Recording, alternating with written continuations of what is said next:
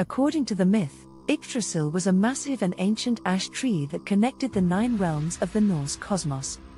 At the roots of the tree was the underworld, known as Niflheim, where the dead resided. The trunk of the tree was located in the realm of mortals, Midgard, and its branches reached up to the home of the gods, Asgard. Yggdrasil was said to be guarded by a serpent named Nidhogg and 4 stags who grazed on its leaves. The tree was also tended to by the goddess, Idun, who kept the apples of immortality within her reach. The tree was thought to be the axis around which the entire Norse universe revolved, and its branches and roots represented the connections between the different realms.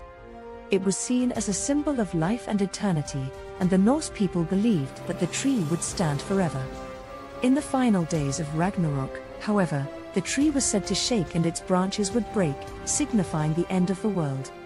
Despite this, it was believed that a new world would eventually emerge from the remains of Yggdrasil, symbolizing the cycle of birth, death, and rebirth.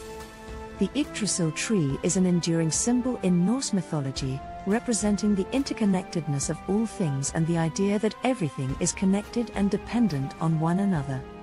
It is a symbol of the continuity of life and the idea that even in the face of destruction, new life will always emerge.